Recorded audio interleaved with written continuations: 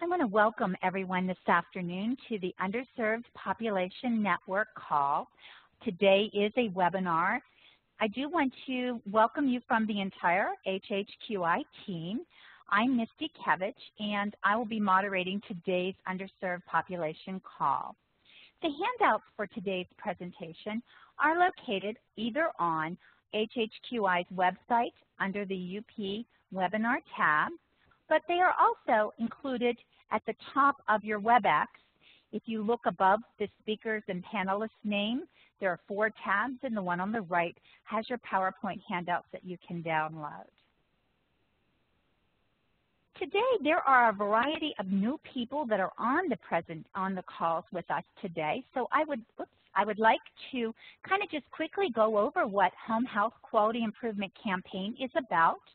We are focused on reducing avoidable acute care hospitalizations, improving medication management, as well as improving immunizations. And with immunizations, I will give a little plug to tell you that our most recent best practice package was released earlier this month on immunizations and infection prevention. There is also a focus on underserved population, and thus why we're here today. And I'll talk about that in just a few minutes. HHQI is a special project funded by the Centers for Medicare and Medicaid Services. And what we do is create and work on evidence-based practices around our topics of hospitalizations, med management, immunizations, and underserved. To provide agencies, either home care agencies and other organizations in a cross-setting collaboratives to use the tools. They are free. There are free resources as well as lots of networking opportunities, just like today. I do have a couple special announcements that we're very excited about at HHQI. We met a milestone just this month. We now have over 10,000 unique people signed up for the campaign, and it's still growing. There are over 5,500 agencies that are participating. So we thank all of you that are registered and participating. And if you're not, please make sure you do register at HHQI and be involved with the campaign. This is our 3rd phase. We've been doing this since 2007. The other exciting news, we have been saying this for many, many months, but Million Hearts, which is the national collaborative from CDC and CMS to work on reducing 1 million heart attacks and strokes. Home health was not included in this effort that started the fall before last. But home health is now invited to the table, and it will be coming through the HHQI national campaign. So we are going to be having 2 best practice packages that will be coming out, one in August, the 1st of August, and one in November that will have 2 of these topics in each of these cardiac BPIPs. So look for more information, but this is going to be announced very, very soon.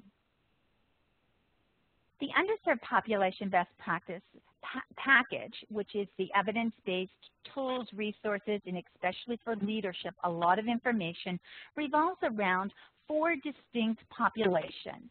One is health disparities that involves a variety of types of health disparities, race, economic, etc. We also look at the underserved population. There are underserved regions. There are rural versus and frontier versus urban issues, dually eligible. Those patients are very much at high risk, as well as the small home health agency who has limited resources. So in this package, we do provide a lot of resources, easy to use items, and a lot of ways to increase your awareness and assessment at your organization. The package is located on our campaign website. To download, there are also additional resources, including a lot of videos, other multimedia opportunities for you to use, some tests, etc. Now, the Underserved Population Networking calls, what we're on today, are free teleconferences, or for some cases, they are webinars. We usually hold those 1 to 2 times a month. We focus on one of the specific topics within one of the underserved populations. And in this case, today, we are going to be looking at people who have compulsive hoarding disorder.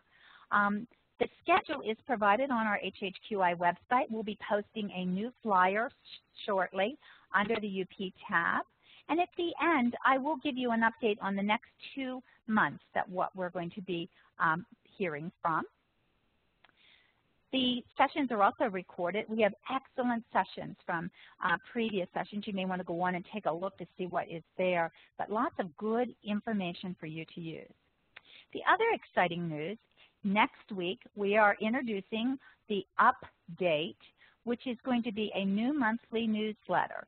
It's going to be a short review of some current articles or resources with a link to take you to the original article. Links for some great resources and also just the upcoming networking calls. So kind of succinct, give you what you need, and keep you in the loop on what's going on in this healthcare environment. Today, let's get to today's topic, because this is an extremely interesting topic and very applicable to home health, because we've been caring for these patients for all these years and just really did not realize the medical science behind it. So today I'm extremely excited that Celtic Healthcare will be presenting Dr. Patricia Tomsko-Ney and also Tanya Miller, and I'd like to introduce both of the speakers first. Dr. Ney received her Bachelor of Science degree in Zoology and Psychology from the University of Maryland in College Park before completing her medical school at Ohio State University. She completed her family practice internship at Georgetown University and a family practice residency and geriatrics fellowship at George Washington University. Dr. Ney is certified in family practice, geriatrics, hospice and palliative medicine, quality management, and also as a home care physician.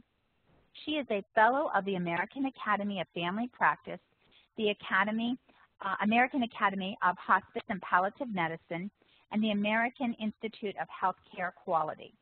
Since 1999, she's also been certified as a medical director.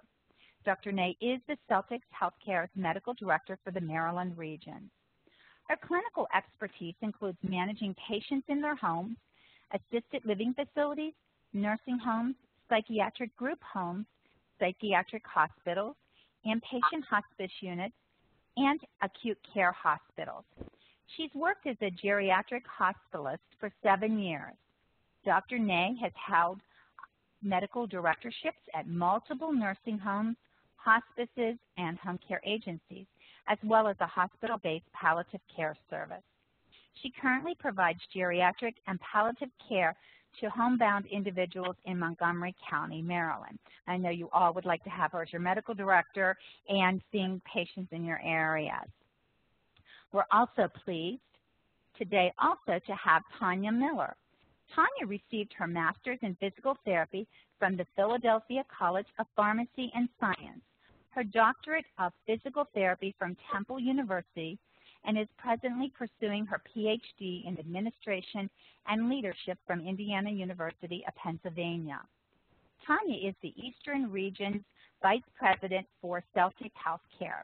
In this role, Tanya is the administrator for both hospice and home health care, and she supervises a multi-state interdisciplinary team, as well as overseeing the virtual care program.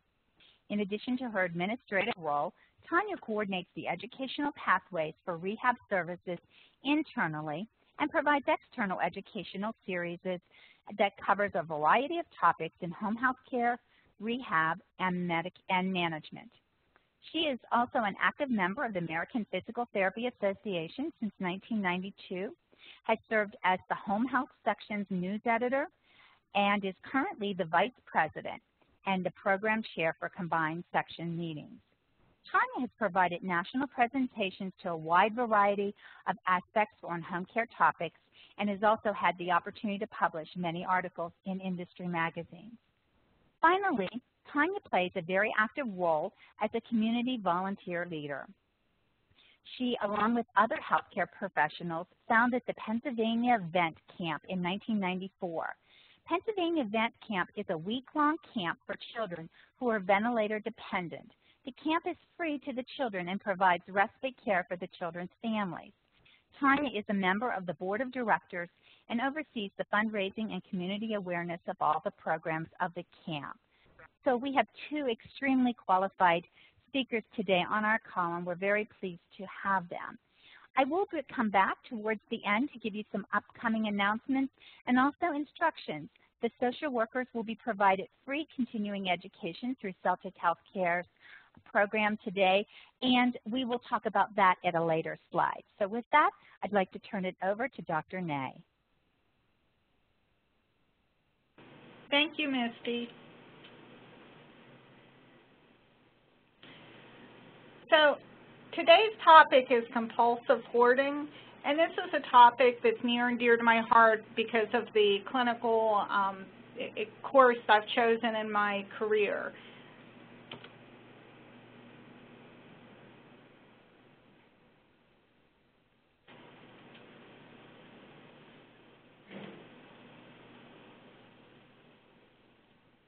So the objectives for today are to define compulsive hoarding and discuss the levels of compulsive hoarding, to discuss the clinical presentation and physiology of compulsive hoarding, and to demonstrate knowledge of appropriate treatment interventions and support for the individual with compulsive hoarding.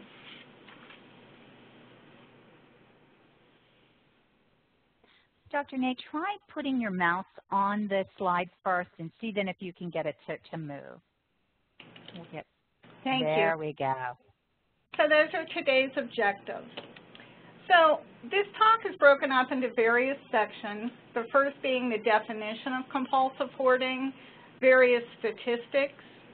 We'll look at symptoms and behaviors, the etiology of compulsive hoarding, and the whole field of neuropsych studies that now surrounds it that adds to our knowledge base. We'll look at the diagnosis and assessment, the various levels, the belief systems of compulsive hoarders, how home health might fit into the treatment, various interventions, and management. So let's get started with the definition of compulsive hoarding. The acquisition of and failure to discard a large number of possessions that have limited value, that living spaces are sufficiently cluttered as to prevent their intended use, and there's significant distress or impaired functioning due to hoarding. And it's all three of these components that are considered part of the definition, because I think some of us on this call may start feeling like we may be compulsive hoarders based on one or two of these bullet points. If you think of someone who's an antique dealer or collector or works at flea markets and sells a lot of items, they may have cluttered space and have a lot of items they don't discard, but it has to be all three of these to get to the definition. Compulsive hoarding is different than most medical conditions I deal with because in this case, the situation could pose a significant risk to the health, safety, or the maintenance of housing for an individual or their family. So often on the more serious cases I'm involved in, it's not just me as a home care physician or a medical director of a home health agency, it's many other services from the county that get involved.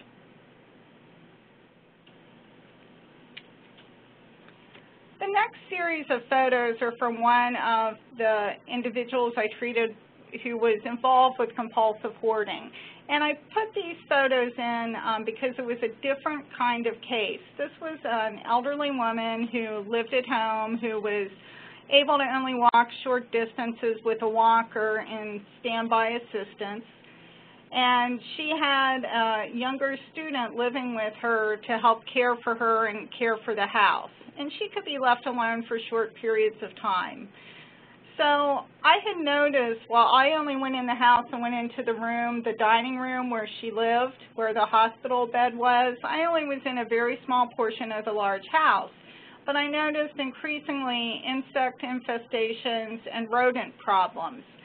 And the day that I sat down on a piece of furniture and a mouse ran out across my lap, I decided it was time to call the county in to get some help here. I asked my patient if I could look through her house. I'd only been through part of it, and I wasn't understanding what was happening. So this was the room where the student lived, and when I opened the bedroom door, this is what I saw. So there's very little space to step over this pile to get next to the bed. And you can see there's just enough, you could barely get both feet in over these piles. So you would step over it in that little space in the bed. It was a full-size bed, and that's where the students slept in a fetal position, basically curled up between their belongings. This was the far side of the bed, and those possessions stayed on there. And what's hard to appreciate in this photo is these ceilings were quite tall. It was an older house, and these windows are quite tall. So there was quite a number of possessions around here. This was the far corner of the room, and this was over 5 feet tall in the corner with all these piles. And this was the worst side. This was when you first came in the door to my left. This was piles that were well over my head. I couldn't reach the peanut container at the top. But what I immediately noticed when I went into this bedroom is that there were actually tunnels where the rats had tunneled and burrowed through all this. So there were mice and rats, and I'm not sure what else, living in this room. And so this was obviously one of the problems in her house was this room. And it turns out that the student actually was a hoarder, and throughout the house, various rooms that my patient couldn't get to anymore had turned into something like this. And so it created a problem for my patient who, although she wasn't the actual hoarder, she kind of participated in this practice and enabled him to do this.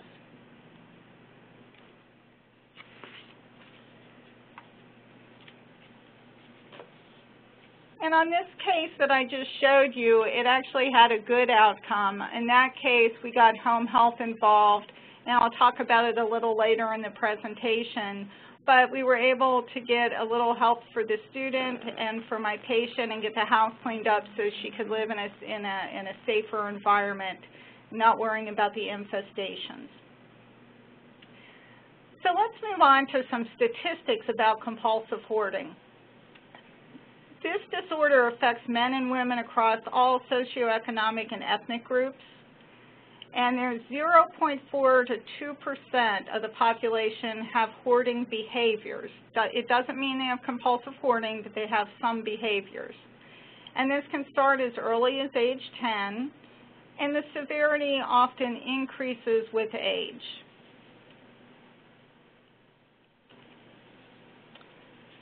The weighted population prevalence is 5.3%, and 50 to 85% have a first-degree relative who is a pack rat. 26 to 54% have a family member with obsessive-compulsive disorder.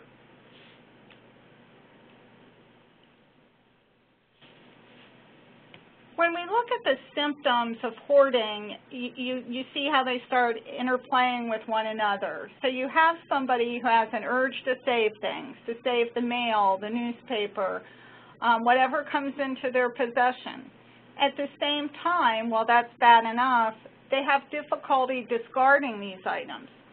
So they don't want to get rid of the mail that came in, all that junk mail that we throw out without even looking at who it's from. We just throw it in the trash can. So that combination of saving everything and not discarding things, you start acquiring more and more clutter, and you have a limited amount of space to save all that. There's also indecisiveness, perfectionism, procrastination, disorganization, and avoidance. And so all these things, when they're trying to figure out what they can discard, they aren't sure if they may need it in the future. They aren't sure whether it's the perfect thing for something that will happen next week. They may decide it's not the right time to do it, and they may have trouble sorting through all this. So these are the basic core symptoms you'll see with compulsive hoarding. Some hoarders have excessive buying. So you may, I've had more than one that all the online and television programs that sell mail order supplies and sites you can win auctions on, they may just collect lots and lots of big lots of things from there and end up with many boxes, perhaps all unopened from these places. There may be excessive acquisition of free items. A familiar practice among my hoarders who live in apartment buildings is that they like saving newspapers. So not only do they save their newspapers, they're usually the one in the building who says, I could use the extra coupons, or I'll take care of your newspapers, and will actually take a little cart through their buildings and get all the extra paper from all their neighbors and bring it back to their little apartment to save. They may save plastic bags or paper bags from stores. So all sorts of things that come across our paths every day that we don't have to pay for. There's shoplifting behaviors on occasion, and all these things are very pleasurable to the hoarder. So it really is very rewarding to them to buy one more thing online or order one more item, and it really decreases their anxiety and gives them pleasure.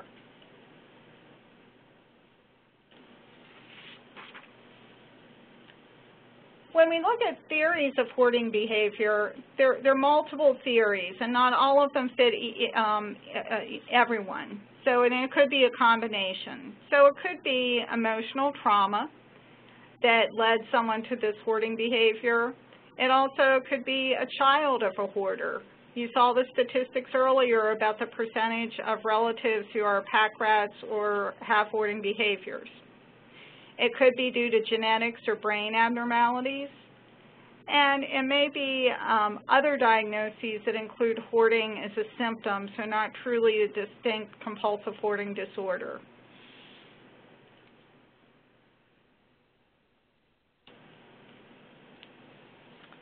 You'll see similarities with compulsive hoarders to impulse control disorder, and it's related to the obsessive compulsive spectrum of disorders.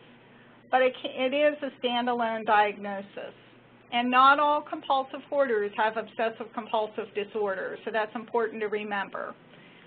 When we look at studies about linkage, you'll see that it's linked to schizophrenia, bipolar disorder, attention deficit hyperactivity disorder, various types of dementia, brain injury, anorexia, and intellectual disabilities.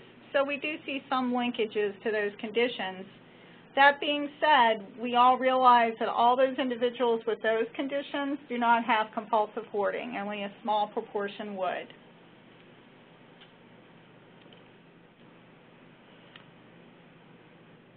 Compulsive hoarding is a discrete disorder, as I said. While there are linkages and it's related to things, it is a standalone diagnosis. And we now know that there are abnormal neural systems that mediate decision-making, attention, organization, and emotional regulation. So we know that we can look at their brains and see that they function differently than other people's. And I want to go into more detail on some of these studies. When you send a compulsive hoarder for a full series of psychological studies, what you're going to find is this, that they have worse spatial attention, they are worse with visual and verbal recall, they're less effective strategies for visual recall, they have less confidence in their memory, they have more catastrophic assessments of the consequences of forgetting something, they have slower reaction times, but they also have greater impulsivity. So these are common findings with the psych studies for the compulsive hoarders. So we have something that has a genetically discrete, strongly heritable phenotype. The neuroimaging studies and the neuropsych studies we talked about show it's a distinct from obsessive compulsive disorder.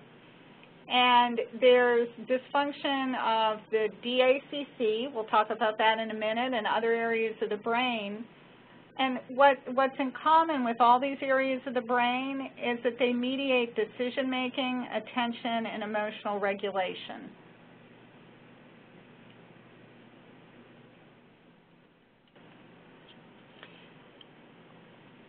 There's a series of compulsive hoarders who developed it secondary to brain lesions, and this gave us insight into what areas of the brain were involved. So there are individuals who had damage to the orbitofrontal cortex or the medial prefrontal cortex that developed hoarding as a result of those injuries. Also individuals who had an anterior communicating artery aneurysm that ruptured, who had no hoarding behaviors before, developed hoarding after this ruptured aneurysm. On occasion, they had a few case studies after an olfactory meningioma was removed that compulsive hoarding resulted. And probably the most common of these, although all are infrequent, is frontotemporal dementia. And individuals with that disorder, as they progress, you may see compulsive hoarding behaviors. So the most common area that we see dysfunction on the imaging studies is the DACC, the dorsal anterior cingulate cortex. It's part of the limbic motor cortex, and it governs response selection, how we make choices about things. It's what we all use for conflict monitoring, for what we're paying attention to, what we want to do or not do, kind of the higher executive functions. And that's what's not working for them. What's not working for them is, what do I need to save? What can I throw out? Why do I need to keep this? And that this is outside of the norm. And that's not working in them, and we see that on our studies. So the DACC will actually mediate the hoarder's difficulties with how to make those choices. It also ties into their past experiences, how to counter their fears and anxiety, and it sustains their behavior. So as a compulsive hoarder starts getting anxious and stressed due to daily life, as we all have those every day, there are things that stress us. How they calm down is they may go and collect newspapers and bring them back to their apartment and keep them, and that decreases their fear and their anxiety. And while that may not make a lot of sense to us, we all do something at the end of the day, whether it's playing with your kids, petting your dog or cat, sitting down and having a snack or a drink, watching television. There's something we do to get that anxiety, to relieve the anxiety. So for the hoarders, the way they have found to do that is usually accumulating more stuff, or at least by not throwing it out. So the DACC also is what modulates their distress about losing possessions.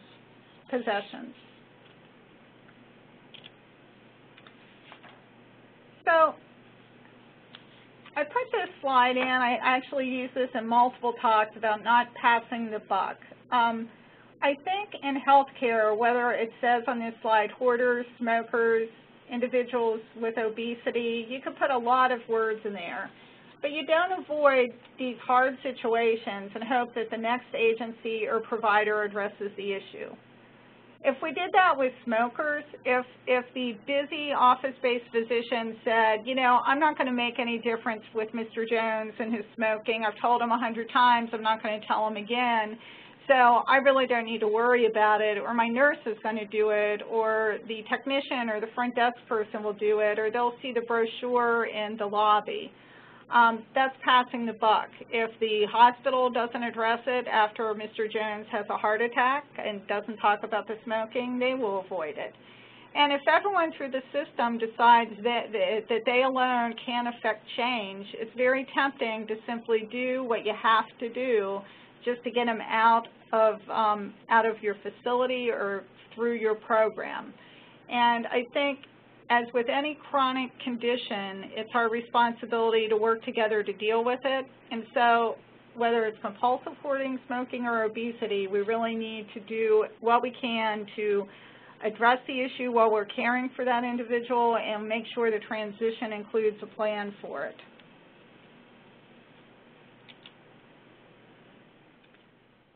So usually when I meet a compulsive hoarder, it's through a home visit, and I want you to think about why that would be. It's very difficult, if not impossible, to figure out who a compulsive hoarder is in an office-based setting. So individuals are coming in to the office. They look the same as you and I. It's not that hoarders look disheveled and disorganized. They may be the cleanest, neatest people that show up. We don't usually ask screening questions about compulsive hoarding and ask if that's a problem. We may ask about depression. We may ask about other things, but we don't, that's not a normal question we'd ask. So they could be going to the doctors for decades and no one in the healthcare system would know about it. When a doctor goes into their homes for a home visit, or a home health agency or hospice shows up in the home to see somebody, you have this sudden realization that this person likely has compulsive hoarding. And so you need to establish that diagnosis. So home health, hospice, home-based physician, nurse practitioner, or PA who goes out, we have to figure out if it is a compulsive hoarding situation. So you rule out a psychotic disorder, dementia, and depression as the primary cause of clutter. I've had folks that I thought were compulsive hoarders that were instead so chronically and severely depressed, they just couldn't deal with all this stuff coming in and it accumulated. I've had patients with dementia who forget to do things, and again, everything's accumulated. One of the questions that I ask folks, like if I see multiple piles of newspapers that appear like they may be trash or bags of trash, I'll say to my patient, would you mind if I go down the hall to the garbage chute and throw those away for you? And sometimes they say, yeah, that would be great. And they have absolutely no problem with me carrying their trash out, because it's just they simply couldn't physically get out to do it, or just emotionally couldn't pull themselves together to get rid of the trash. We'll also be establishing medical diagnoses, and we would then determine whether, based on all this information, whether there is a diagnosis of compulsive hoarding.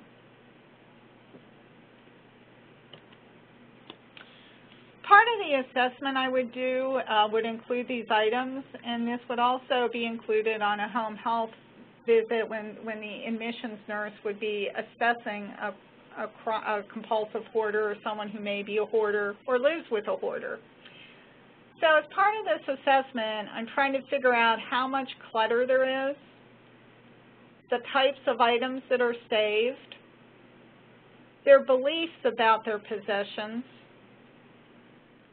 information processing and how they think through things, their ability to make decisions, whether they have good organizational skills or not. And I can tell you that some compulsive hoarders are the most organized people that I've seen, in the sense that they have plastic boxes or cardboard boxes with everything meticulously labeled and stacked perfectly on shelving units throughout their home or their basements or their barn or their garage.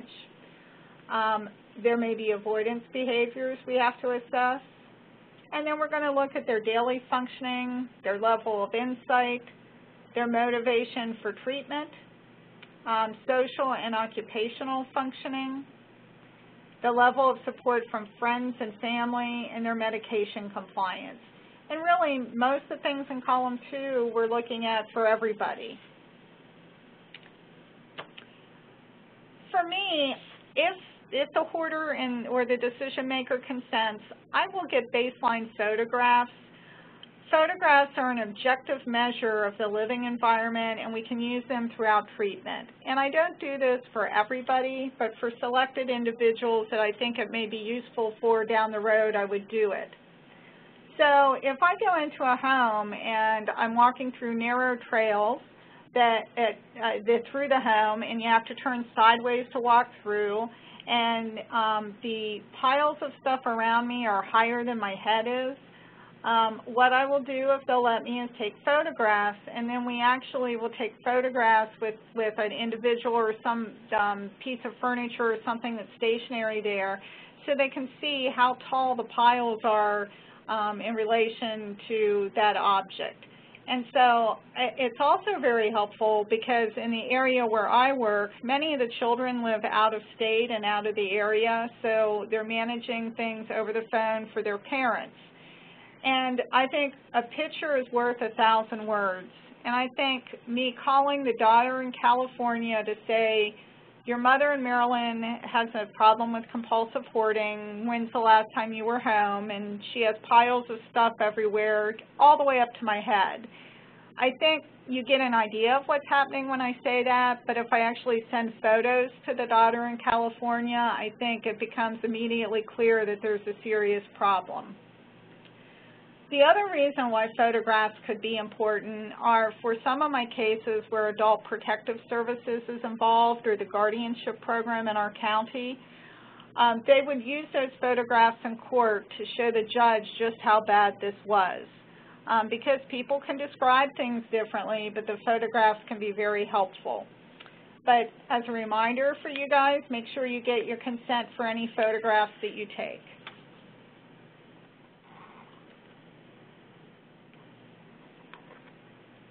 One of the other things I'm doing on every visit, not just the first one, is there an immediate safety or health concern? If for the patient, for other family members or caregivers living there, or for any pets.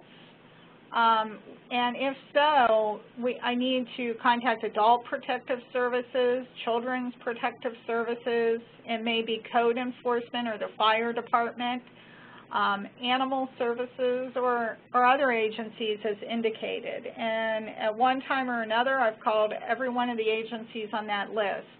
I think a very scary time for me was when I went out to the home of a compulsive hoarder who collected antique guns and sold them, very old guns. And so he had guns and ammunition in his house, all throughout, over 2,000 weapons. And he collected empty propane tanks. And they were all throughout the sunroom, the back porch, all around the house. And he had a very large home, about 4,000 square feet plus the basement.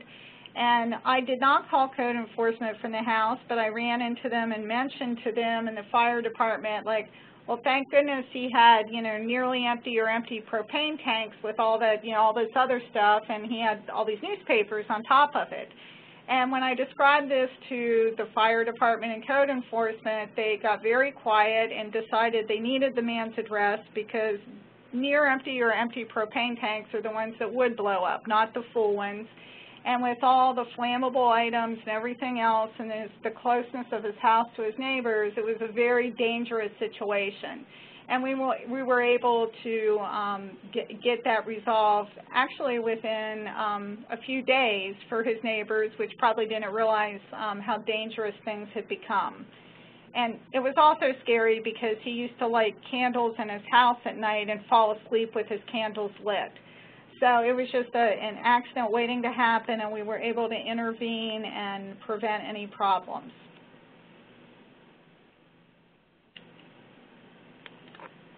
So when I go into a home with a compulsive hoarder who lives there, what I fill out is called the clutter hoarding scale. And in our references later on, you'll see where you can get this. And this is published by the National Study Group on Chronic Disorganization. And they break this up into 5 different levels. And each level, you're assessing 4 characteristics. So what you're looking at is the structure and zoning issues, damage to the walls and the floor. You're looking at pets or rodents or insect infestations. You're looking at household functions, how the kitchen and bathroom are and whether those rooms can be used for their intended use. And you're looking at sanitation and cleanliness overall. And so the way that this clutter hoarding scale works, there are these 4 different categories, and you rate them, and they give you a description of what it looks like. You match it up with the description, like they're clear walkways. You have to step on things on the floor. There's the smell of urine, or there's actual feces. And they go through and they describe all these situations. You then can map it out on the scale and decide what level of hoarding situation that is. And that's very helpful when you're interacting with code enforcement, the fire department, your local adult protective services office, because they understand when you say that it's a level 4 hoarder, what that means. So I want to go through what the interventions usually are for the different levels of hoarding. And for about the last 18 years, I've been working with compulsive hoarders, and I am often down on level 4 or 5 with my cases, but we're going to start at the beginning. So level 1 is what many of you see with their piles of stuff. There's more things than should be in there. And that would be a level 1 hoarder. They still are using most of their rooms for their usual function. So to intervene with a level 1 hoarder, there's no special knowledge of chronic disorganization. You can kind of maybe negotiate certain things, work with them, the family could work with them, and that may work. For level 2, you start requiring professional organizers or others with training in chronic disorganization. By level 3, you start needing a network of community resources for mental health that include mental health providers. And level 4, this is usually what mine are, you need many resources to help make the household functional again. So you're often calling in pest control, crime scene cleaners, because there may be urine or feces from the patient, family members, or pets or other animals, and you need to get things out of the floor, subfloor, drywall, furniture, those kind of things. So the crime scene cleaners come in. They probably need financial counseling and licensed contractors.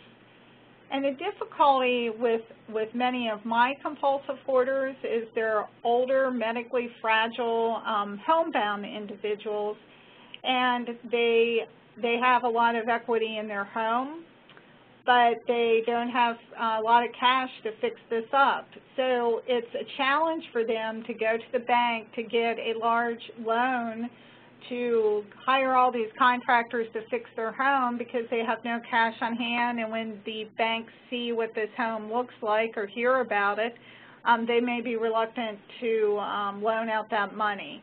So that's where the financial counselors come into play.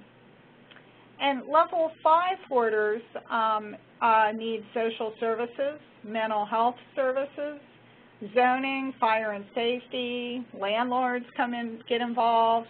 Often guardians may get involved, and lawyers on many sides, family, the individual, the county, or the state.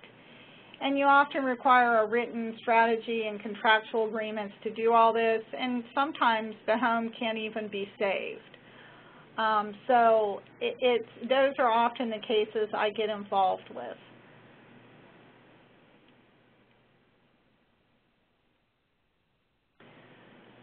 So getting back to other interventions, the medical management we're going to talk about briefly, and some medications. I talk a lot about different medical conditions, and when you start seeing long lists of different drugs that might help, what that usually means is there's no one drug that's going to work for most of the people. So here's some things that may help certain individuals. The first would be an SSRI, a selective serotonin reuptake inhibitor. We usually use that for depression or anxiety or obsessive compulsive disorder. So for those hoarders who may also have obsessive compulsive disorder, this medication might be useful. The tricyclics, like clomipramine and other ones, may help. They tend to help more in those individuals who have concurrent depression. The difficulty with tricyclics are that they have more side effects than some of the newer medications. There's also the SNRIs, the serotonin norepinephrine reuptake inhibitors, like vilaxifene, Effexor. and it may help those individuals who have concurrent depression or perhaps anxiety, but again, all of these need to be selected based on maybe concurrent symptoms and see, really a trial to see if it makes a difference. There's some other potential medications that show some promise with compulsive hoarders, and those include the cholinesterase inhibitors and psychostimulants. And the reason why these two groups of medications show promise is, if you think back to earlier in this talk, we talked about the area of the brain called DACC, and these particular drugs increase activity in that portion of the brain, which may correlate to better function. So there are studies going on in these areas, and there is some hope that this may help some individuals.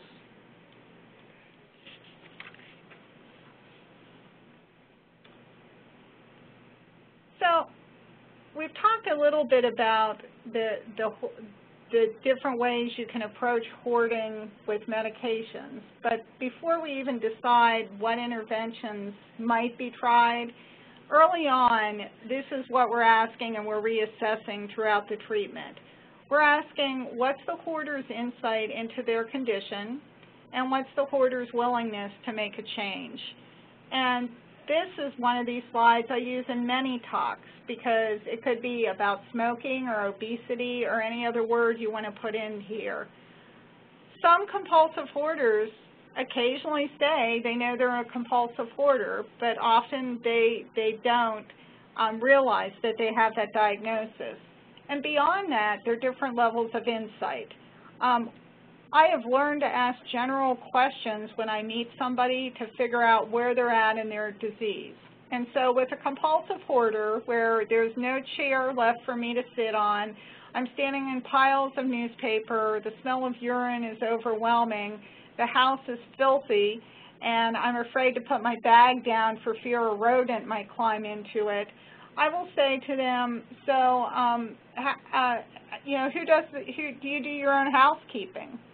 How are you keeping up with, you know, keeping your home in order? And I will ask general questions about that or the condition of their home.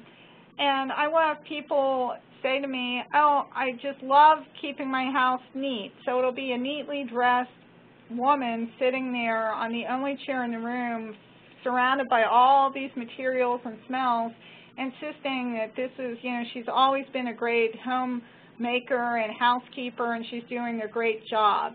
And I'll then press her with questions like, well, do you think you ought to have some empty chairs for people to sit on when they visit? Or do you think that you should have more room to walk through here? And so, surprisingly, some of these individuals in the worst hoarding situations I've seen do not think that their home looks any different from the average American home, and they have absolutely no insight into it. But it's important to figure out where they're at and really meet them where they're at. And the second part of this is, what is the hoarder's willingness to make a change? Even if they have some level of insight, that doesn't mean they want to change their behavior. And this would be much like my annual visit to my doctor, where he says I'm 10 or 15 pounds overweight, given whatever year it is, and that I need to lose weight. And I know I'm 10 to 15 pounds overweight. I'm a physician. He didn't have to tell me that. And I know how to lose weight, and I know what is healthy eating, and I know how I could make this work, and I know how to exercise, and I know all these things, but am I willing to do it at that time? And so it's unless there's a crisis in an individual's life, they often aren't ready for a change. So we know from studies that someone who is hospitalized with their first heart attack or first pneumonia are more likely to stop smoking when approached during that acute crisis than all the other times before, because all of a sudden they had something really bad happen to them and they're in the hospital. So they may be willing to make a change at that point. And for the hoarder, it may be that I'm meeting them because they went to the hospital They fell, broke their hip, went to rehab. They were there a few weeks. Now they're at home, and there was a home health order for them. And the home health company shows up and realizes it's a compulsive hoarding situation. And they really need to rehab, and they really need to be walking again and getting their endurance built up. But in order for them to get the services they need to go on with their life, they need to get this home health company to work with them.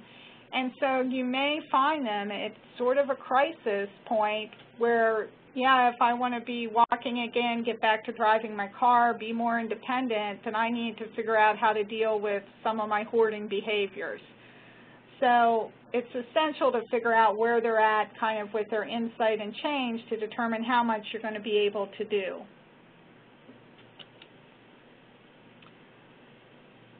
So part of talking to the hoarder is getting a sense of what their belief system is. Some hoarders mistakenly believe the items are very valuable. They may know that the accumulated items are useless, or they may have a strong personal attachment to the items, which they recognize have little or no value to others. So it's varying beliefs about their items. And specifically, you can have there are different kinds of groupings we do for this: sentimental, intrinsic, and instrumental. So a sentimental hoarding behavior, that's someone who holds on to objects because of past memories, past connections to that. The intrinsic hoarder, the objects have an aesthetic appeal, and they like them, and it's of some internal value to them. And you also have instrumental hoarding behaviors where you perceive you may need them in the future. So this could be holding on to newspapers because they believe they may need newspapers for the cat's litter box or to look up a historic event or for whatever, and they hold on to them because in the future at some point they may need them for some reason. And it's usually not just one of these behaviors in somebody. It's usually a combination of reasons they're keeping things. So what has value to a hoarder? What might they save? And you name it, and they probably have saved it. So common ones you see are newspaper, junk mail, and empty food containers. And I can tell you one of the scariest things to have happen is for someone who's well-intentioned to order a meal delivery service to an elderly patient's home, not knowing they're a hoarder. So you get lunch and dinner delivered, and you have all these bags and containers, and when they run out of room in their refrigerator, they just leave them out on the counter, and they never throw these items out. And that can turn a very bad situation into a crisis situation within weeks. So you have to be careful about ordering those home-delivered meals. It may be plastic bags that are saved. It could be empty or full cans of soda. I had somebody who loved a granola-type bar, and they saved the wrappers for them. And they actually taped the wrappers. They took it, carefully opened them up, took the bar out, ate it, taped the wrappers back together. They were empty, and then would put them in a certain direction in the cupboards. And it turned out they had an entire room that when you opened every cupboard, it was just these empty granola bar wrappers that had probably been there for years. And lots of insect and rodent activity in that room. You may also find dead animal carcasses, not just of animals that died there, but I've had two hoarders that when they found dead animals on the road or in their neighborhood, they brought them the carcass home into their house. They believed that was helping them, and they let the rotting carcass in their home. And probably the most unusual case that I have seen was I had one case where a woman collected her own human feces and urine, and this was a very well-educated woman who had a PhD, who worked for the federal government, who was very bright, and her children all lived out of state, and no one had been to the family home in years, and on the phone she sounded fine to everybody. And she actually had a yard service that maintained her front yard. So nobody knew what the house looked like inside until they started smelling ammonia, which took years actually. So when Adult Protective Services got into her home, and I went out with them, what we found was this, that she had collected newspapers, some empty food containers, plastic bags, paper bags, some of the usual things. But what was very unusual, that for 4 or 5 years, this woman had only ever urinated or defecated in her home, never in an outside place. She always returned home because she believed her feces and urine were very valuable and she had to save them, and she couldn't flush them down the toilet. So she got the at one of the local hardware stores, the big, I believe they're 20-gallon white bins to mix paint in, and she would mark on there the first day she urinated and defecated in this big plastic bin, and the last day, and then had them all organized through her house. And as you can imagine, the smell and what this had done to the inside of her house was terrible. And I remember having my first conversation with her, and she was a very well-educated, articulate woman who saw absolutely not only nothing wrong with storing her urine and feces this way, but was very traumatized by us opening the lid to see what was in there and moving it at all, and really very stressed by having us in her home.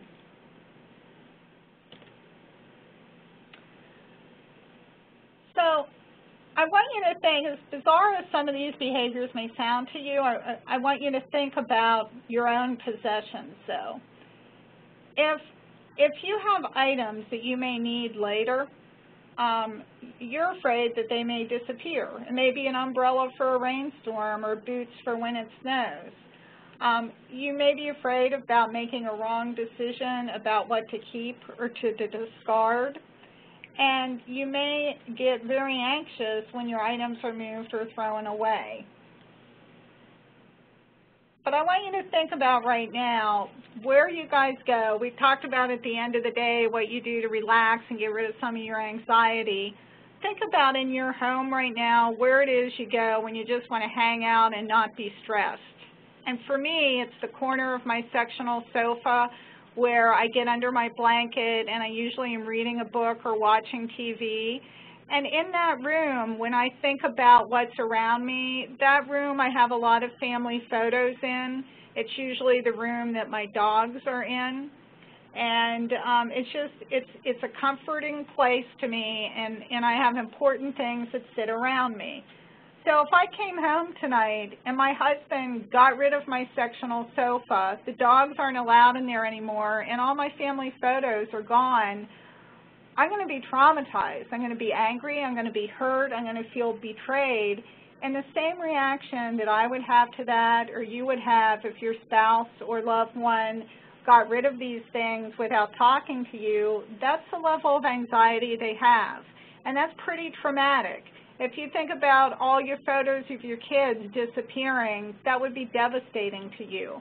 So that's the kind of reaction that you're going to get when you start moving things around with many compulsive hoarders.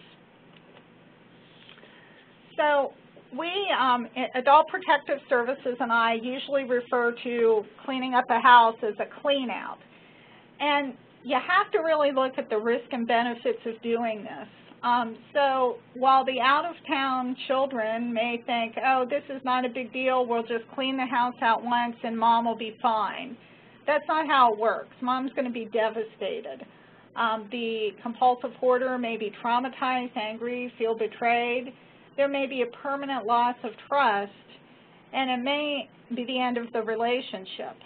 So when I have Adult Protective Services involved in the case, they're usually the bad guys. They're usually the ones where the social worker or the nurse say, we're doing this. And that lets me, the doctor, or the children say, oh, this is terrible, Mom, but Adult Protective Services is cleaning it out.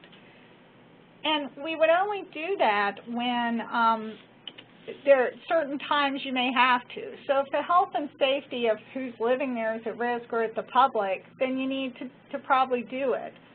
But you try to involve the hoarder as much as possible and to debrief them afterwards and really support them through that process. So I think that it should be done sparingly when that's kind of a last resort, because I have seen literally 2 dumpsters full of stuff leave someone's house, and within 2 or 3 weeks when I go back for a visit, they've managed to accumulate all that stuff again. So it's they just will kind of increase their acquisition phase if you get rid of it. So the next section, we're going to go through the role of the home health agency, and Tanya is going to talk about the special roles of the different team members.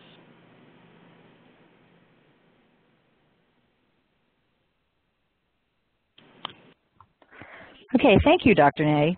As Dr. Ney had mentioned, this next section, we're going to spend some time taking all of the information that she has presented in the first hour and kind of pull it together to give us some strategies that we can help as clinicians out seeing our patients who have compulsive hoarding, and also from an agency perspective, and how do we support and educate our team members so that they have the strategies that they need to provide the best care to an individual who has compulsive hoarding. There we go. So as Dr. Ney has mentioned and given a couple examples, compulsive hoarding can be is a chronic disease that can be fatal. And this newspaper clipping from 2011 in a Pittsburgh paper is just one example of this. Unfortunately, this elderly gentleman died in his home because firefighters could not get to him in time. And he was unable to get out of his home due to the compulsive hoarding. He was unable to get past the stacks of papers in his home, and unfortunately the front door was blocked because the door had to open inward, and the items blocked the door from being opened. So this gentleman passed away in his home in a tragic way in a fire because they were unable to get to him. So it really can be a very serious condition.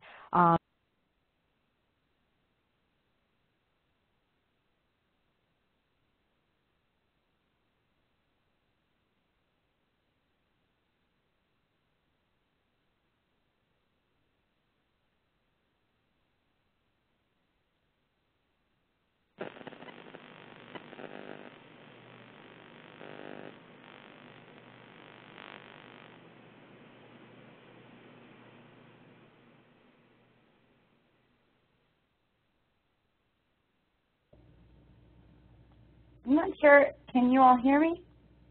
We've lost some audio connection. I'm not quite positive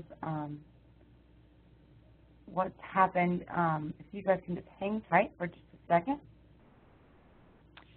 And I tell you what, while we figure that out, and Tanya, you might need to call back in, and for some reason, I do have some questions that we could go ahead and talk to Dr. Ney until we can get Tanya back. Okay, all right, Dr. Ney, the first question actually comes from Paige Mintz, and she was referring to one of your statistics slides early on when you were talking about 0.4 to 2% of the population having hoarding behaviors. And she was wondering what accounts for the large range of the percentage. Dr. Ney? Yes, Misty. So the range is, it depends on, these were all studies throughout the United States, but it varied, and there wasn't seeming to be regional variance. It was just the different studies that I reviewed had different prevalence. Perfect, thank you. We have more questions for you, Dr. Ney, but I believe Tanya's back, so we'll hold those until Tanya's finished, or till we come to the end. Tanya?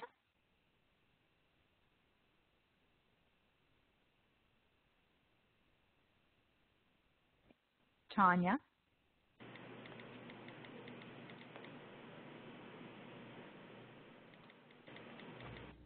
Okay.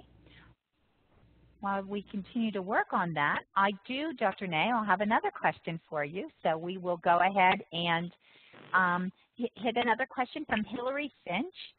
What does it mean that hoarders have more catastrophic assessments of the consequences of forgetting? I'll repeat that for you. What does it mean that hoarders have more catastrophic assessments of the consequences of forgetting? So what that means is for most of us, throwing out a handful of junk mail, we don't even think twice about it.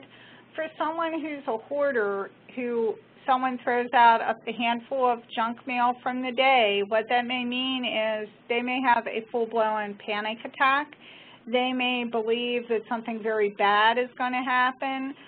They may go out to the dumpster and crawl through it trying to find the pieces of mail that are there to bring them back in their home. It was a way to help kind of control their environment and decrease their anxiety, and so getting rid of it, they just overreact.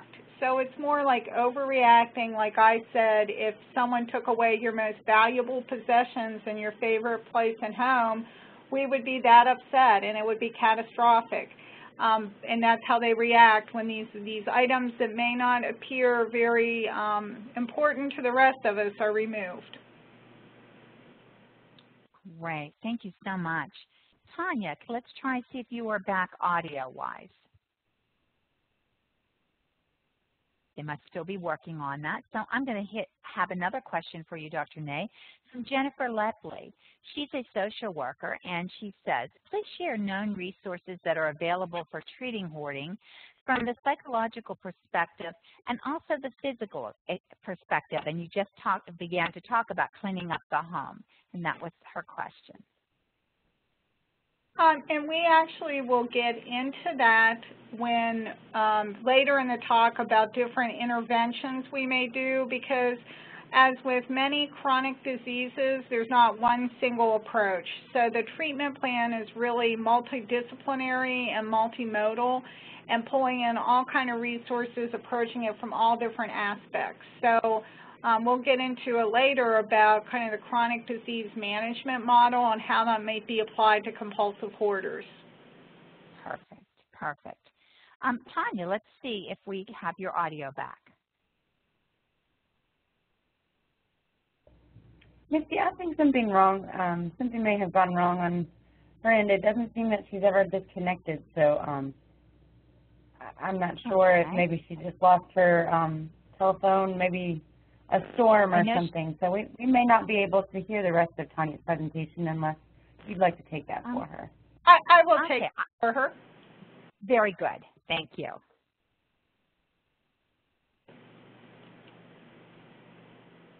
Okay, and Misty, if you can switch the slides back to me, I'll continue. Very good. Okay.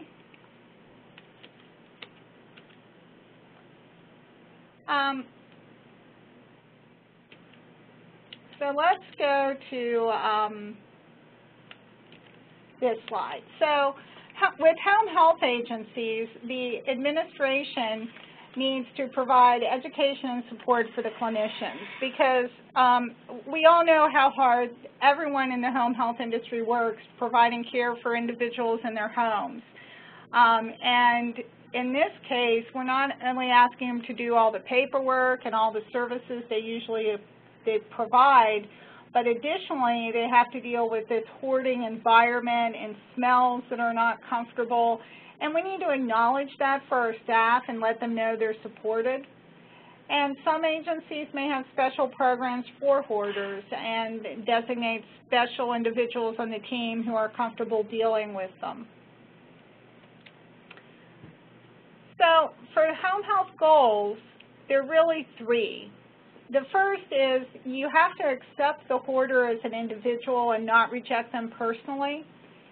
And as easy as that may sound initially, that can be very difficult, because when I think back to the woman that collected her urine and feces, it was actually very hard for me to bond with that patient. because I realized I was keeping more of a clinical distance from her than usual because of kind of my repulsion to what she was doing. And it really took me a long time to get past that, and it really wasn't until I started meeting with her in another setting that I was able to get over that. But we need to learn as home health staff to go in and really say, okay, this place is really disgusting and very repulsive, but this is the individual I'm caring for, and to accept them. Secondly, we want to recognize the disease and provide care in the same manner as other chronic illnesses. And third, we want to transition this case to programs and providers for long-term management if the hoarder agrees to that. So really, those are our goals in home health and trying to manage the compulsive hoarder. So as I alluded to earlier, we often use this chronic disease management model. And we talked about obesity, smoking, you can talk about diabetes, any of those diseases that we're used to applying a model to. And compulsive hoarding is a chronic condition that has acute exacerbations, which is not unlike the other conditions I mentioned. We often use multiple forms of education. It could be written, verbal, phone, in person. And we have to provide that education at an appropriate pace and level. And that gets back to where is their insight and are they willing to make a change? And how do we give them this information? And lastly, to provide the patient with the needed tools and resources for where they're at in their level of understanding and willingness to change. So this basic model is how we would approach someone with a compulsive hoarding disorder. And we talked about this, the diabetes, CHF, COPD, but these are all conditions that we don't cure, that people struggle with lifelong dealing with this, and when we're under stress, it affects these conditions. So the chronic disease self-management model, we teach the skills they need in the day-to-day management of their condition, and our goal is to either maintain or increase your life activities and your quality of life. And really the key to this is that for self-management, we want the individual to own the management. What we know in home health doesn't work anymore is going out, doing things for patients, getting them through a crisis, enabling them to continue their bad habits, and disappearing from their lives. And that's, while we may have gotten them through the crisis, I think we missed some wonderful opportunities to change their life and change their habits.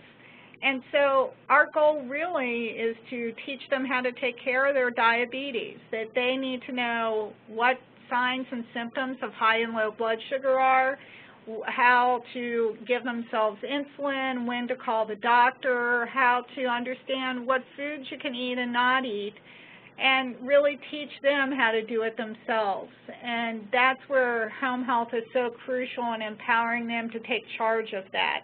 And it's the same thing with compulsive hoarders. Home health or counselors or doctors are not going to be there all the time, so it's important to give the compulsive hoarder many different skills and ways to deal with this condition lifelong. So in chronic disease self-management, the first thing we do is we use techniques to deal with frustration, fatigue, pain, and isolation. We would give them exercises for maintaining and improving their strength, flexibility, and endurance. We'd make sure there was appropriate use of medications, effective communication with family, friends, and health professionals. We'd look at their nutrition, and we'd evaluate their progress. So this is the outline of kind of what we would do for this. And some of these interventions would start very simply. When we talk about number one with dealing with frustration or isolation, it may be teaching them just to take a deep breath and learn to take a break and kind of sit down and kind of reevaluate things. But you'll see that this is a very broad approach to this. This is about eating right, exercising right, taking the medications that are appropriate the right ways, and giving them feedback. So for interventions and treatments, the management of the hoarding requires this ongoing interdisciplinary multimodal approach. There's not one way that's going to work for any one person, and I would argue there's not just one intervention that's ever going to succeed on its own. You need different professionals at different times, and the problem with much of our healthcare system today is, and who's coordinating this management? If the patient or family member isn't kind of overseeing and leading this, is there a primary care physician? Is there a counselor? Is there a social worker? Who is actually doing this and trying to keep this moving forward?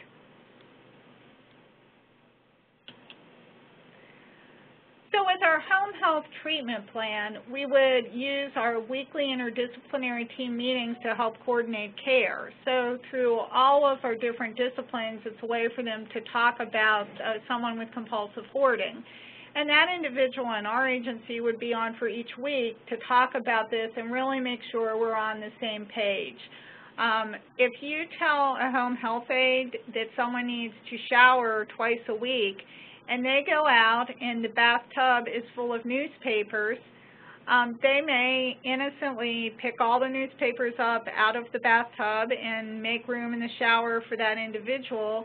And again, they may have this catastrophic reaction to the newspapers leaving their bathtub. And so while the aide may be very well intentioned, it's crucial that he or she understand what the whole plan was so it's coordinated. It's very important for all disciplines to reinforce the treatment plan. It might be that PT and OT are in there more than the nurse, and they need to reinforce and remind people of things and, again, be on the same page with the hoarders. And we also, in the midst of all this, need to manage that acute illness that they were referred for. So a patient who had a total knee replacement is probably getting PT and perhaps OT to rehab this, but may also be getting mental health nursing or social work or other nursing interventions along with that. So we're doing lots of different things, and we have to kind of pace those different activities for that patient. So in home health, we would have both the short-term and the long-term goals for this. We would, number one, want to decrease clutter if we can, improve their decision-making skills, improve organizational skills, strengthen resistance to urges to save, and to give strategies to recognize the need for resources. So let's talk specifically about some of the interventions we may use. So decision-making skills often is something as simple to us as, let's go through your mail for today. So whenever someone from the home health agency visits, one of the things done during that visit is going through the mail. And it's deciding when they pick up a piece of paper, do they have to save it?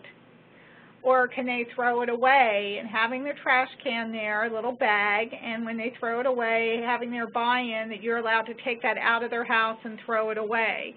And for some people, it may be their goal is pick one piece of mail a day that you don't need to keep. And it may take them an hour to figure out which piece of mail they can throw away, but it's supporting them through that and helping them do that and giving them reinforcement about that decision. And we also may gently challenge their kind of urge to save everything and see if we can logically talk them through the rationale for why they have to save all the newspapers. Or if you have to save the newspapers because it may be something historic, maybe the ads don't need to be saved. Maybe just the newspapers themselves.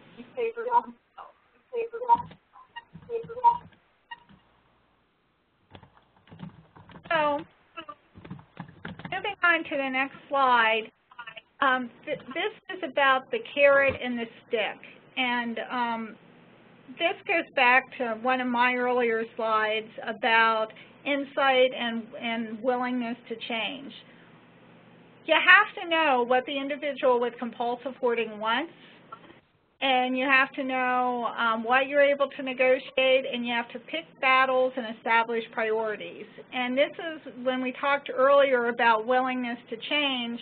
If I have someone who had hip or knee surgery, was in rehab, and now is back home, and they really want to be able to drive and be more independent, they really need that durable medical equipment that I need to sign for as the doctor. They really need that done, and they really need to build up their endurance and graduate from the walker.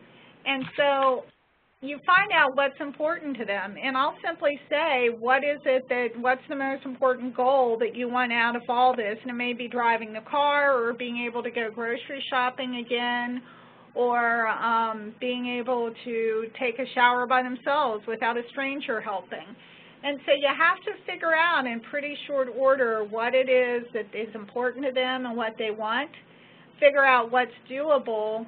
And when I say pick your battles, you know, you ask the physical therapist how much of a space you need cleaned out for therapy. I'm not going to be able to get the hoarder to clean their entire first floor out, but maybe if I can get you a strip to walk that's 12 feet by 3 feet, maybe that's enough. And so I think that you figure out what it is that's going to work best with that person and negotiate it. And I think sometimes doctors and nurse practitioners and physician assistants who do home visits have a lot more leverage than other professionals, because much in healthcare needs our signatures. They need our orders to get medicine, to get durable medical equipment, to get other services in place for them, to get a handicap sticker for their car. And so we have a little bit more that they need us for, so sometimes just by virtue of that, I can get them to do a little bit more than perhaps the visiting nurse or someone else might be able to. So in this section, we're going to go through some of the disciplines for the home health agency and how they might interact with someone with compulsive hoarding. So physical therapy is going to have to modify their exercise plans to meet, you know, the goals of that acute illness or condition, but in the setting of this compulsive hoarding. So maybe one of the things you negotiate early on, the physical therapist says, okay, you really need to be able to get to the bathroom, one bathroom, the kitchen, and an emergency exit. And that may not all happen at once, but I mean, are you going to say clear paths to every room in the house because you're probably too overwhelming? It may be that over time you negotiate this bathroom and then the kitchen and the emergency exit. So it really takes time to get buy-in for that. The therapist is also going to look at the body mechanics related to their areas of clutter. And I want to challenge you with something that I've learned the hard way over time. Sometimes well-intentioned doctors may decide that you can just clear out all this junk and not make a single little path for an elderly person to walk through. And let me tell you what might happen. What might happen is the elderly person with poor balance who doesn't use a walker but held on to piles on both sides, when you move those piles, you move the furniture and they can't hold on to them for balance, you may see a huge uptake in falls, because the only reason they weren't falling before is there wasn't room for them to fall. And so you need to think about that before you start just moving things around in their environment. Trish, it's Tanya. I'm actually back. Okay. Can you hear me? Yes, I can, Tanya. So I will let you pick up. I'm on the assess durable medical equipment. All right. I apologize for that. 20 minutes of fighting with telephones to get back online. So hopefully I will stay back online with everybody. And thank you, Dr. Ney, for covering that section for me.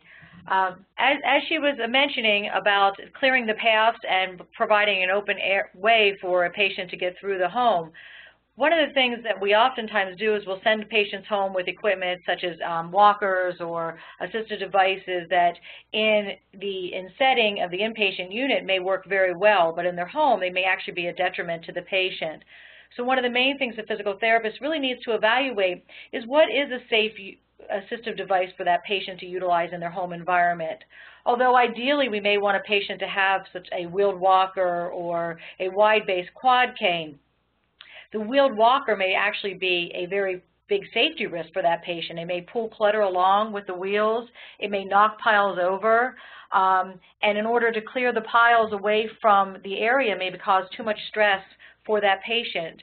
It also may cause that patient to be unsafe. They may have been guarding themselves with those piles because of their balance, and when we move that safety area away from them, they're actually at higher risk to fall. So one of the main things that a physical therapist needs to do in the home when they first get in there is really assess what is the most appropriate assistive device, and then coordinate back with the physician in charge of that patient, especially if it's an orthopedic patient, to let that physician know that we may need to evaluate weight-bearing status and we may need to evaluate how we would ideally like the patient to ambulate because it may not be the safest way for them in that home.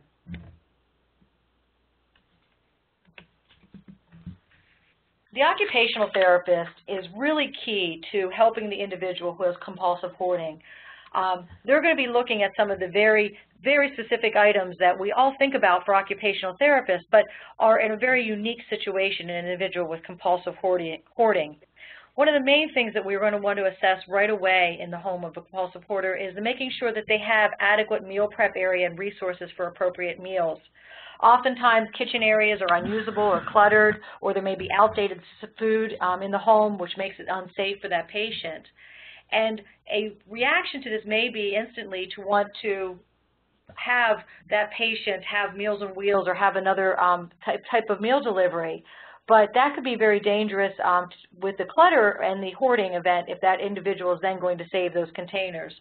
So problem solving through that, providing a safe area to provide food that may not actually even be in the kitchen. Maybe it's in another living space, and using the small microwave, moving the microwave out of the kitchen or into a safer area to provide food, and then talking to them about ways that they can have safer nutrition. Oftentimes, bathrooms are not accessible for these individuals, and it's important to determine if the individual has the ability to adequately access toilet facilities. It's really important that we make sure that they have that adequate access and that they're able to safely get to toilet facilities so that they're not at risk for increased infections and increased risk of skin breakdown from being in soiled clothing. And of course, when we're talking about self-care ADLs and dressing and bathing, we want to make sure that they have adequate access to undergarments that are clean and will not cause skin breakdown and irritation. There may not be appropriate laundry facilities, and what can we do to help that patient and facilitate having clean undergarments? So these are some of the areas that the occupational therapist would want to address right away with our patients with compulsive hoarding.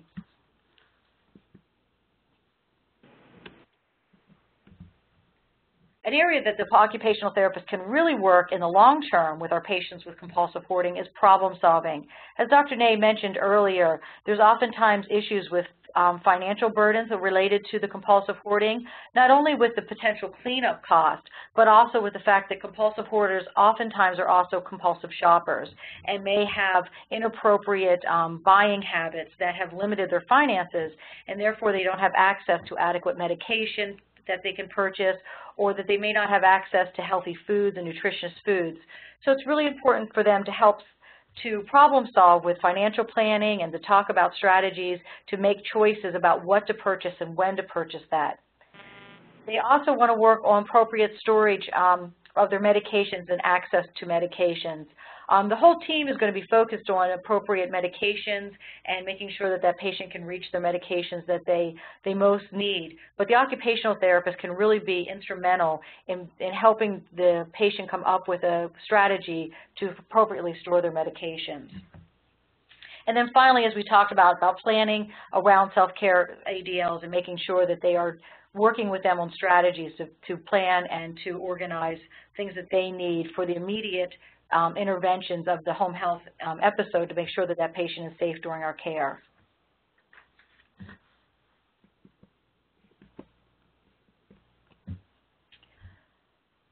It's important that when we're doing interdisciplinary planning that we really involve the home health aide in this whole plan. As we know, our home health aides are so instrumental in the care of our patients and really are the ones that spend a lot of times the most time with our patients and really have the most intimate interactions with our patients. So it's really important that they understand the diagnosis and how compulsive hoarding is really truly a chronic illness, and that we need to treat it just like we would any other chronic illness, a patient with heart failure or with COPD, that there may need to be certain adaptations to adequately care for this person. So it's important that they're involved in the interdisciplinary care planning and that they understand reasons as to why they may not be bathing that patient in their bathroom, or that they may not be able to do the normal personal area cleaning, and that they may need different strategies to effectively provide the care for the patient. So when you're doing the planning, it's really important to have that aide at the table and get their feedback and their buy-in to the plan for the individual.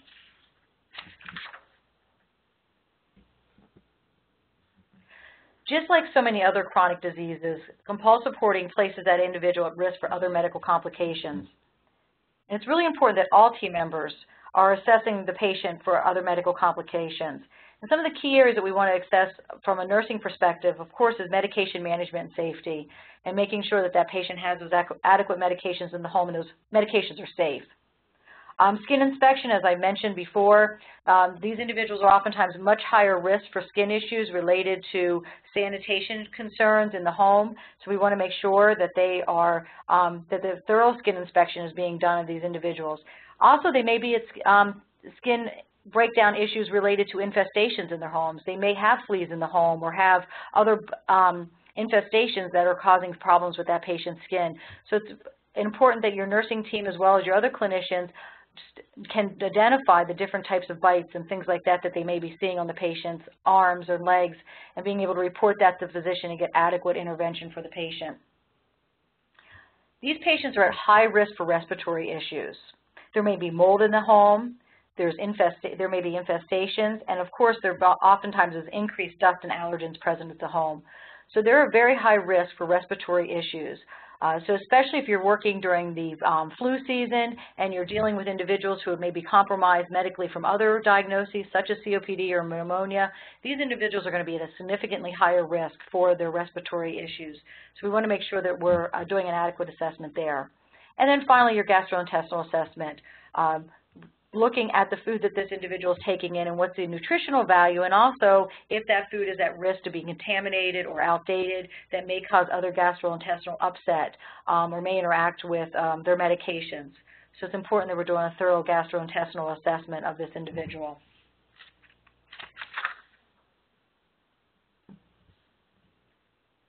I cannot stress enough the importance of the role the mental health nurse can play in caring for an individual with compulsive hoarding. If you have a mental health nurse in your program, they really should help take the lead and guide the team on the best interactions for our patients and guiding the team on the best way to provide the care to the patient. Now, of course, you don't have to have a mental health nurse involved in the case if you don't have one available to you, but if there is a mental health nurse in your program, it's very important that they are involved in helping to guide that patient's care and working closely with the whole team.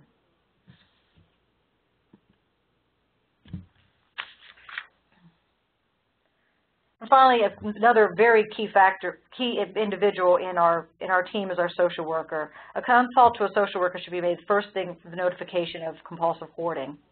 Long-term success, as Dr. Ney has mentioned, really relies on getting that individual access to community resources for treatment.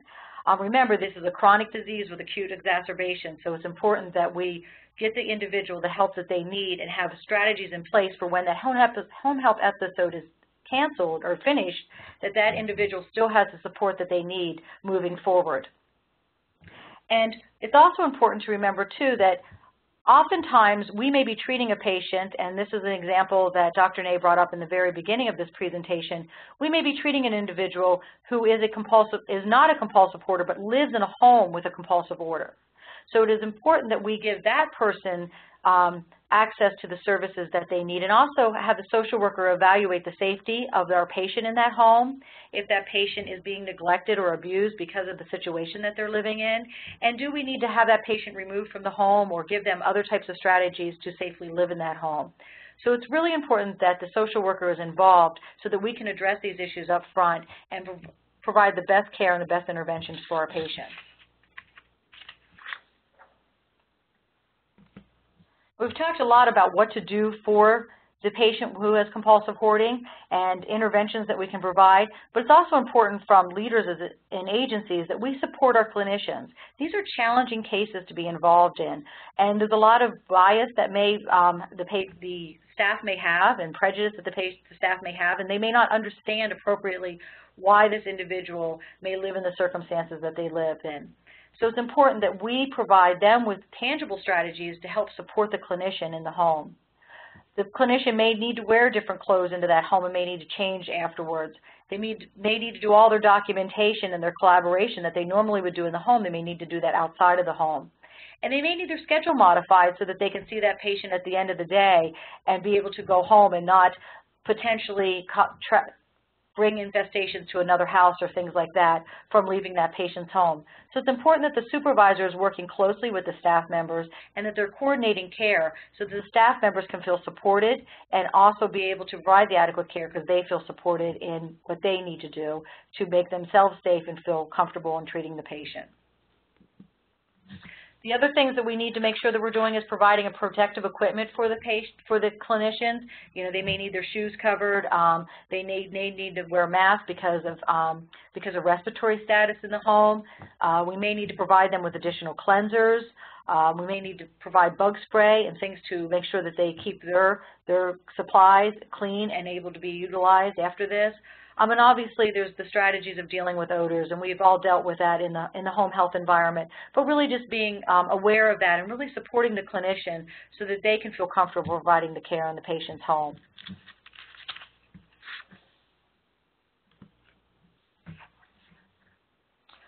We have stressed the importance of not only educating the patient, but also staff education throughout these slides.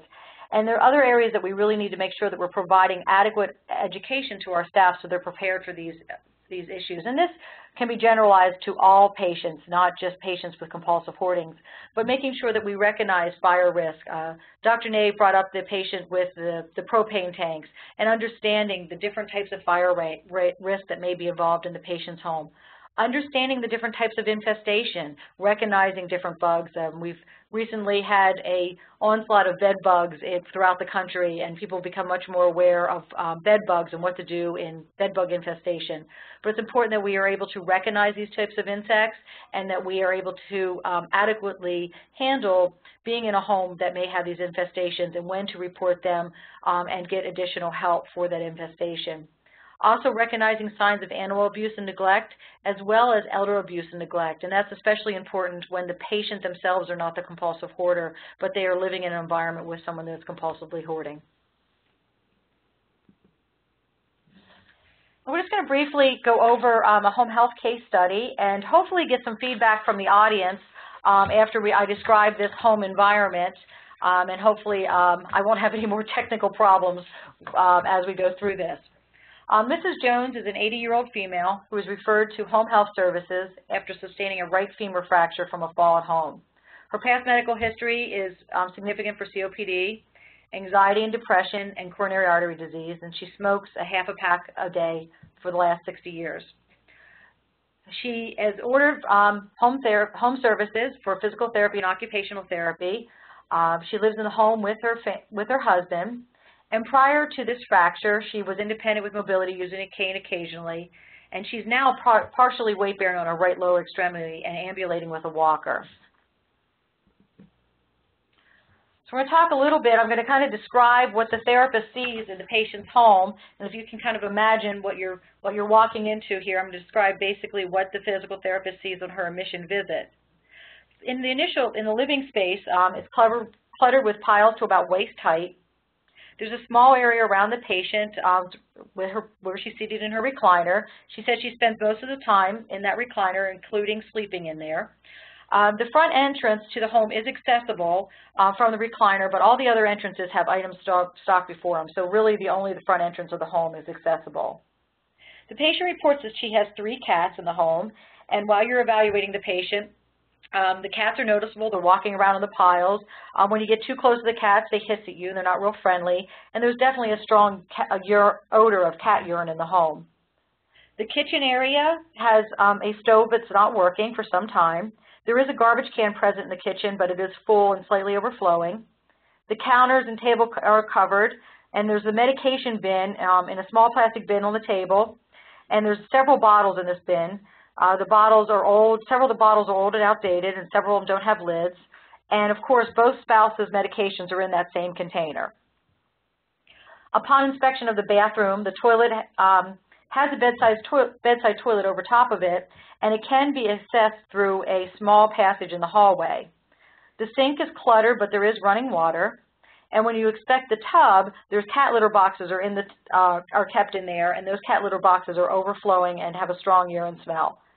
The patient does report that she's able to use her toilet, but admits since she came home yesterday that she's had several accidents because she hasn't gotten to the bathroom in time. So she's decided that she's just going to wear Depends, and she's been disposing of them in the kitchen trash. The bedroom has a very narrow path to get into the bed, and the spouse sleeps on that bed, in the bed, and walks through that narrow path.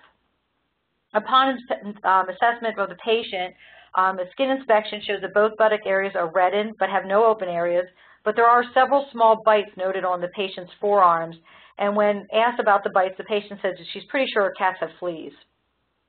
You notice the walker folded up and left right at the entrance of the door, and when questioned about it, the patient stated that she had to go back to her cane because her walker knocked things down and got stuck on items, so she just started using her cane. She does report difficulty getting around with her cane, and it's painful and slow to move, so she hasn't been moving a lot from her recliner. So what I'd like to do at this point is open up the chat line and just address a couple of the areas. First of all, what are some of the things that we might do initially to assess this environment to report back to the other team members?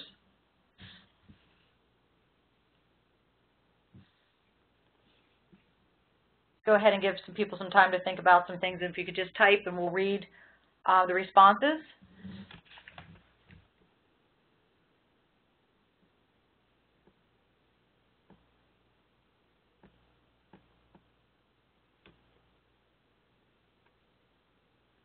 You can go ahead and put that in the chat box.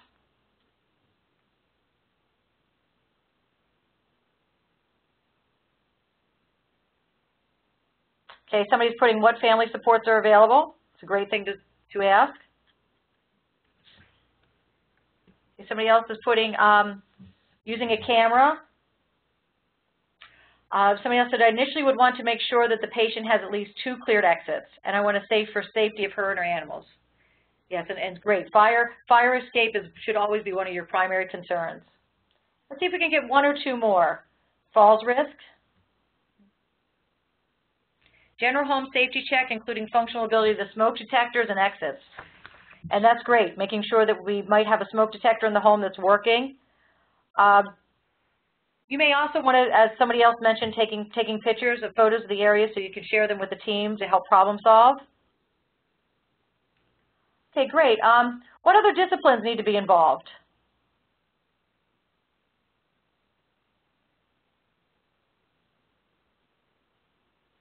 Okay, we're also still getting great information back here. An emergency contact and working phone number, that's great. Somebody else mentioned the hoarding scale. The best of the patient's ability to ambulate safely. Okay, and here we go. We would want social work, PTOT, RN, and home health aid. Absolutely. This patient's going to need every discipline.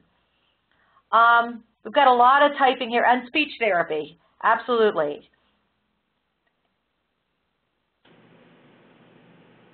And the person who typed speech therapy, could you elaborate on what you would use for the speech therapist? Because I apologize, I didn't mention the speech therapist in my list, and they're very important in these cases. Spiritual counseling, support? Yes, for speech therapist, a cognitive assessment. So in a lot of our agencies, the speech therapist may do the cognitive assessment instead of the occupational therapist. Hey, Tanya, I know there is a lot of great dialogue going on, and thank everybody, but I'm not going to actually ask us to continue to move along a little bit because we have a lot of questions in the queue, and we still have some of our presentation. So, but these are great. Everybody can continue to put into the chat and into the Q&As as well. I think we're all seeing some really good insight. I do want to just mention one other quick thing, and everybody did a great response there. One of the things that I didn't see there is this patient, we recall, is partial weight bearing. So one of the first things that we want to do is get with the orthopedic surgeon to address the partial weight bearing and her inability to use a walker. Right, I'm going to go ahead and pass this back to Trish and for the remainder of our presentation.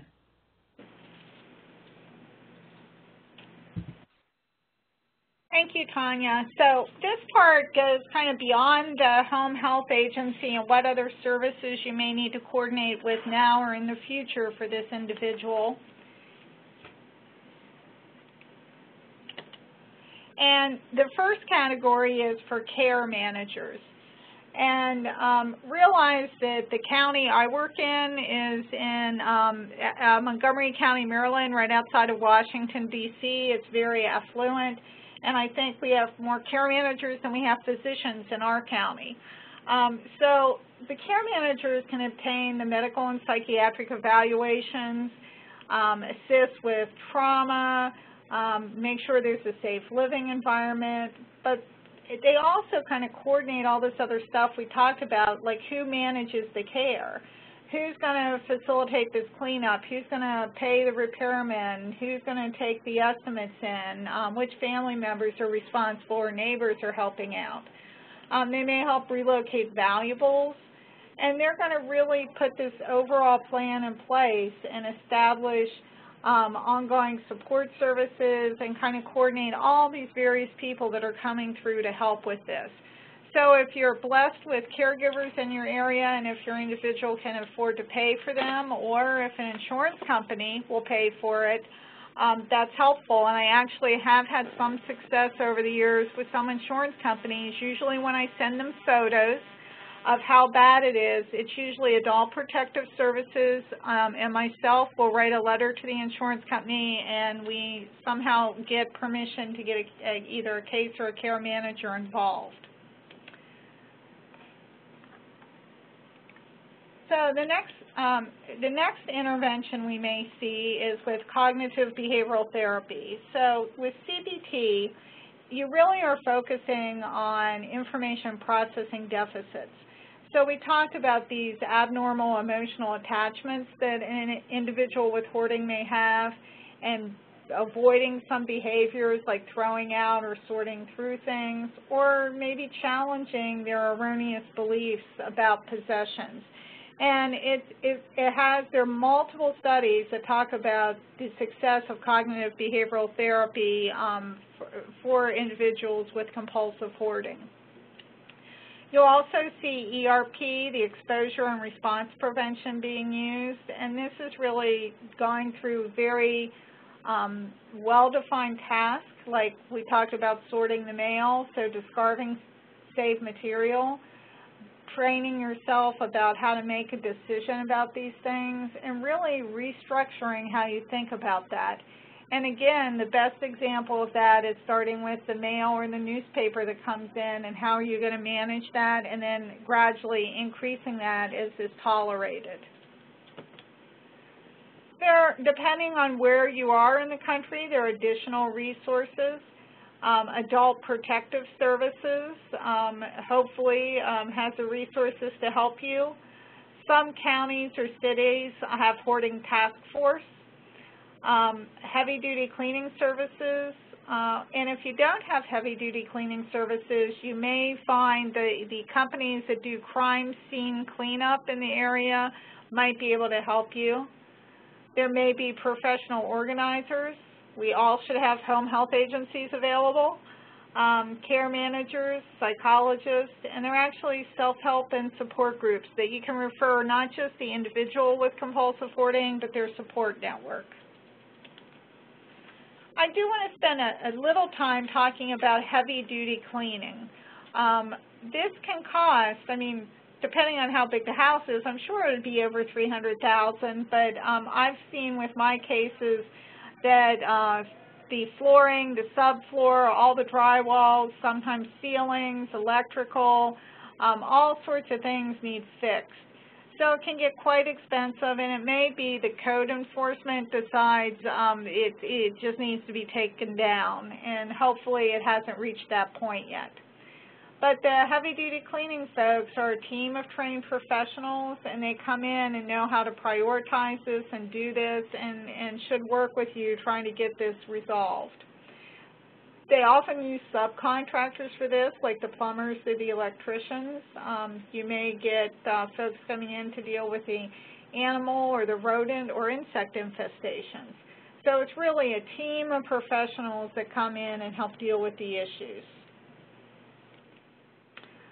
So the professional organizers, if you have them in your area, and not all areas do, they kind of facilitate getting the home decluttered and organized. And remember, I did say near the beginning that some of these people actually have organized clutter already.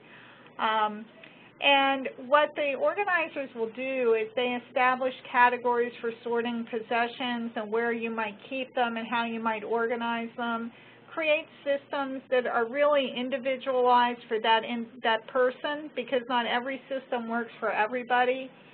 And they may locate a permanent place for your belongings. So it may be that when you have a special collection of newspapers or empty soda cans or whatever it may be that you won't get rid of, maybe you can agree to put them in a storage unit or put them in the attic or put them somewhere else, and hopefully it's something safe to be in those areas, but they'd work with you to try to find something. And the professional organizers are so essential if you have that as a resource to really help deal with this chronically. And as I've said multiple times, and Tanya has said, it's really a multimodal treatment plan. So the compulsive hoarder, this is an individual who has a chronic condition, at times of stress, there are acute exacerbations, and home health care often shows up right when there's some kind of medical crisis or psychiatric crisis. So you're going to approach this from different standpoints. You're going to look and see, does cognitive behavioral therapy have a role at this time or in the future?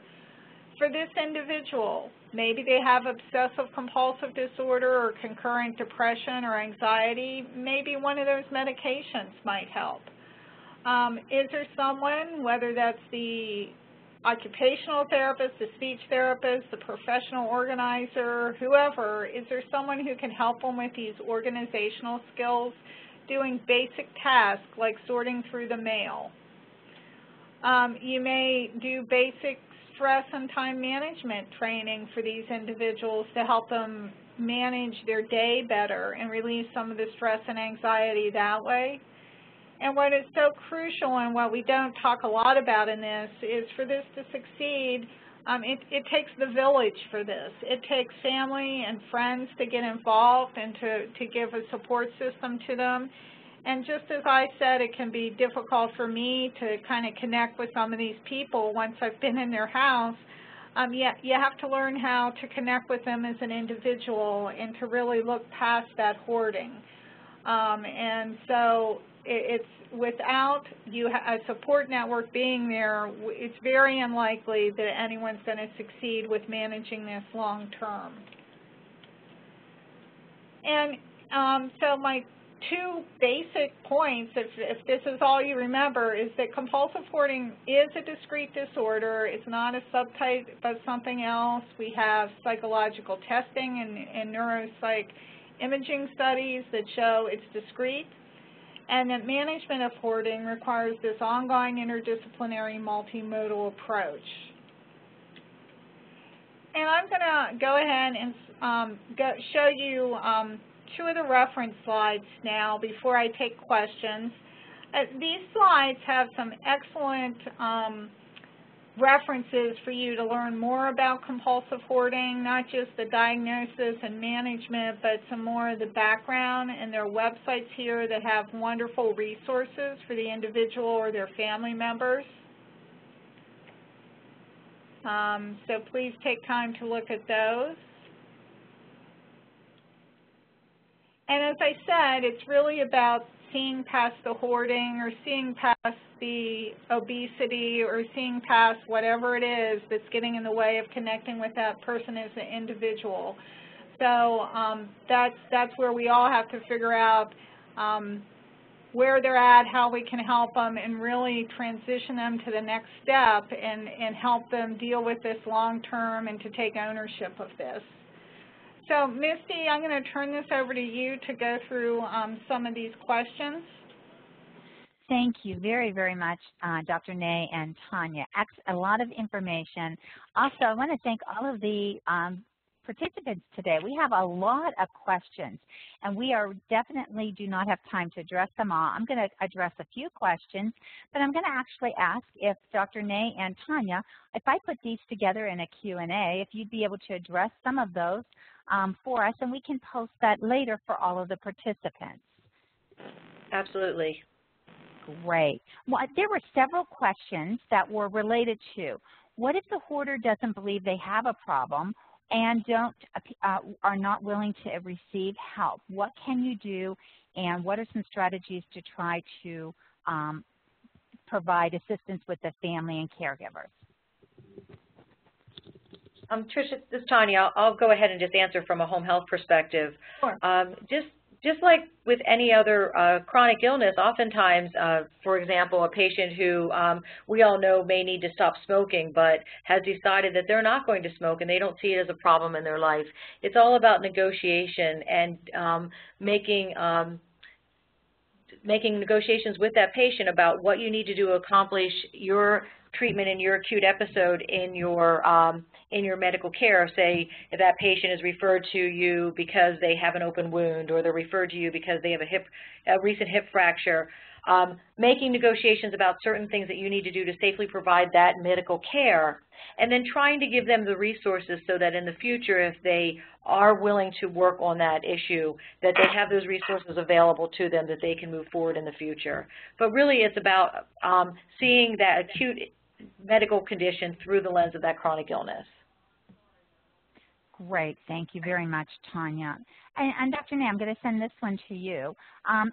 There's two questions. Has there been a relationship seen with depression and hoarding? And another question came, how about linked to high IQs or lower IQs? Let me answer the question about the linkage to the IQ. They did not find a link to whether it was high or low IQs. There was no correlation. So you have people with intellectual disabilities as well as people who are on the high end of the scale with their IQ. So they did not see that. Great. Okay. And anything with depression? I'm sorry, Sure. Any association with depression? Yes, let me address the depression. So on the depression, while it wasn't linked to individuals who had major depressive disorder, what they did find is that hoarding behaviors became worse when individuals were depressed. So this would be a time of an acute exacerbation.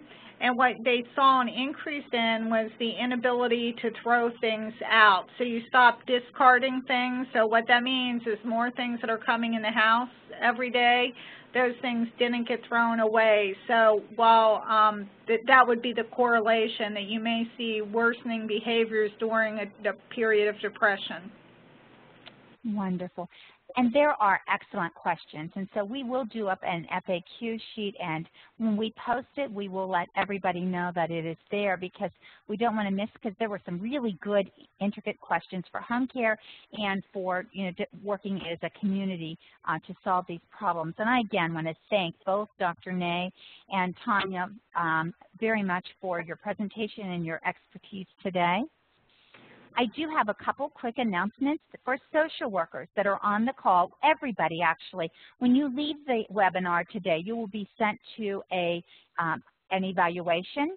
Please take the evaluation. Very quickly into the evaluation, you'll be asked if you are a social worker. If you answer yes, then you will be directed to a list of evaluation questions and post-tests that are specific for Celtic Healthcare to be able to provide you the 2.0 CEUs that are being provided by Celtic Healthcare through the National Association for Social Workers. It will be available in recording. We'll have that posted early next week, and that it will be available for CEUs even through the recording through September the 30th. So if you're unable to do the post-test immediately after this session, you make sure that you do it as quickly as possible, and it will take about 30 days to get your certificate by way of email. It may be earlier, but do give them up to at least 30 days. A couple other real quick announcements is our next call is going to be July 10th. It will be a webinar, and we will have the registration open in about 2 weeks for it. And it is on engaging patients with health literate care.